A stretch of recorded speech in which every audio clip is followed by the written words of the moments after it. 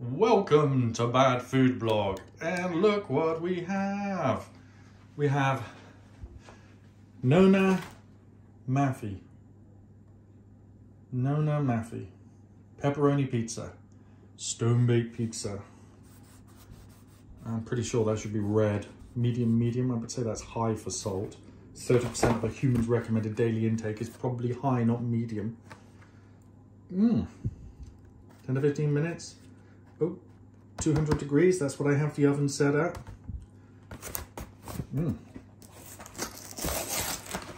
See what it looks like. Da, da, da, da, da, da, da. Whoa. Where's the cheese? I don't see any cheese. My God. No wonder it's medium on everything. It's like a low-fat pizza.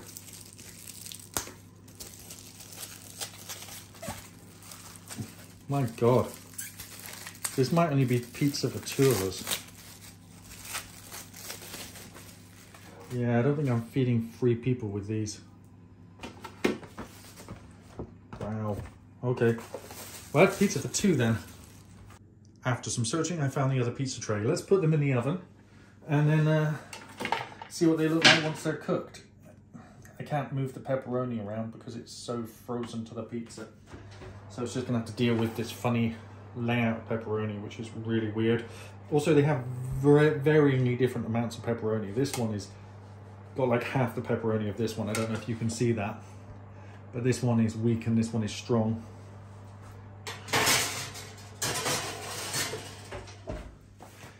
Alexa, set timer for 15 minutes. 15 minutes, starting now. Because the pizzas were so underwhelming, I had to knock this up, which is flatbread with leftover spaghetti bolognese sauce on it with some hard cheese grated on top and some pepper. Nice. That's going in the oven too.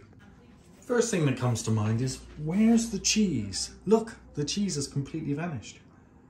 And I couldn't even make the cheese go brown. It's just red circles. I don't like these pizzas. Definitely bad food. Not many things I will just come out and say I don't like, but I don't like pizzas that look like that. Well, I might as well slice them up with the pizza wheel and then try them. Oh, here we are. By the way, you should always use oven gloves. You shouldn't rely on having heat-proof hands like me. They're not heat-proof, I've worked in a kitchen when I was very much younger and know exactly how hot something has to be before it burns you.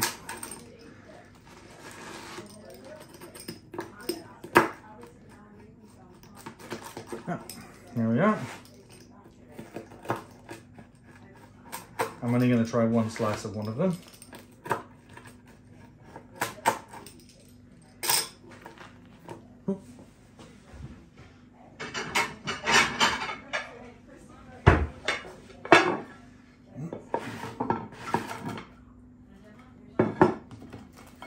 Pull that apart,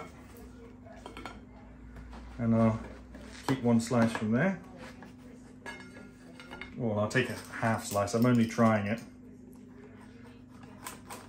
Half of a half slice. There we go. That's a 1/8. Good quality pepperoni. Max, your pizza's ready.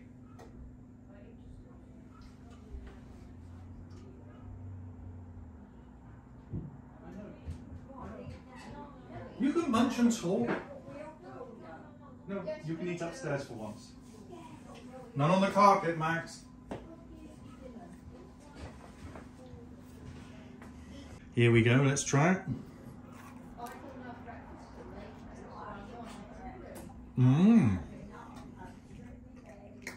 Well, it's really nice, just doesn't look like it's got much cheese on it.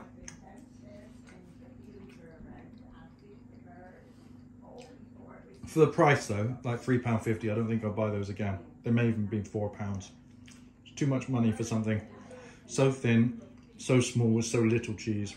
And those are the flatbreads I did. I'll put one of them back in the oven to keep it warm for later.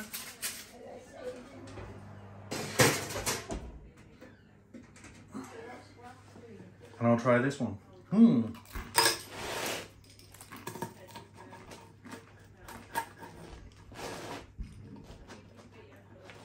Flatbread makes a very cheap pizza base.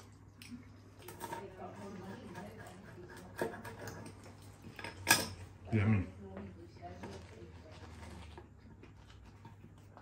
It's got a lot of toppings and pizza on. See? That's much better. Right, thanks for watching. If you like what I do here, please like the video. If you know what I do here, please, please, please subscribe. I can't bite into those for about 5 minutes. The amount of spaghetti bolognese sauce on the top of them would destroy the roof of my mouth. Might add a little epilogue at the end just to see what they taste like.